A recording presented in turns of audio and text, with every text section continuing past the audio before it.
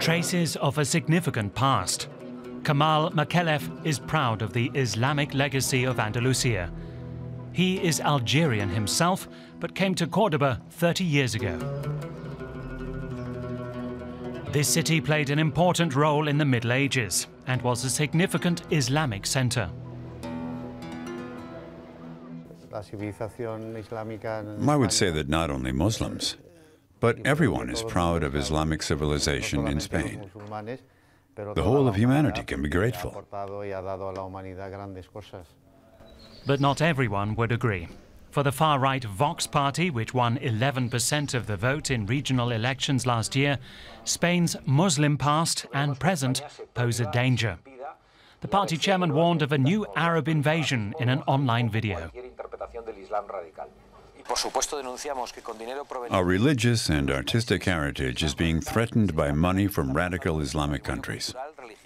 But we didn't reconquer Spain for nothing. Construction of the Great Mosque of Cordoba began in the 8th century, but its center was converted into a Catholic church during the Reconquista. Muslims are currently not allowed to pray in the complex. Today's Muslim community, which is a minority, prays at a mosque on the outskirts of the city. Kamal Makelev is the president of the Muslim Association of Cordoba. He's concerned that the far-right Vox party now has 12 seats in parliament. These people don't want to acknowledge the magnificent legacy that Islam has left here.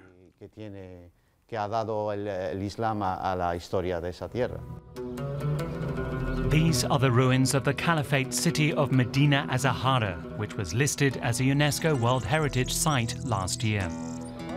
Excavation and restoration continue here, but they are costly.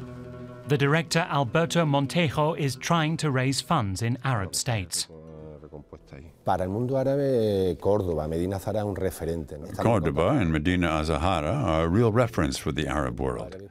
We're in contact with the embassies of Arab states, and we're trying to explore what form of support they could offer our work. Far-right extremists are angry about this, but nobody would say this in front of the camera. We asked some of the Vox party's sympathizers what they thought. Mari Valia de Lara fears that Spain is becoming dependent on rich Arabs.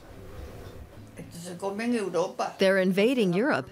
They don't want to accept defeat, and we're just watching. That annoys me. On the one hand, we say this is Spain, Europe, and on the other, we're just accepting the border to shift at the Pyrenees.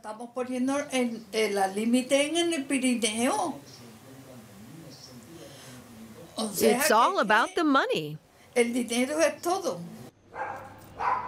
Pepe Lopez, the owner of this store which sells religious articles, also voted for Vox. She's a staunch advocate of the unity of the Catholic Church and Spain.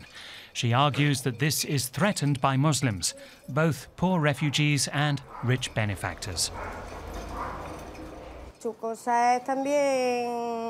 They probably want the cathedral back. It used to be their mosque. But it's not only an Arab building. Christians completed it.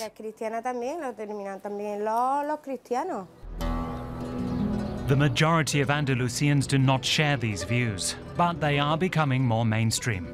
The UNESCO World Heritage Sites Director, Alberto Montejo, says that it's important to point out how the Moors enriched Spain.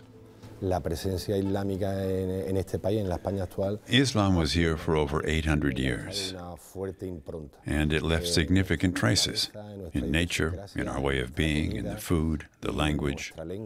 We cannot ignore this.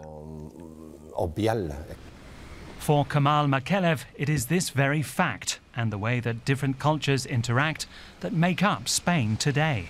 He hopes that the far right will not gain more influence.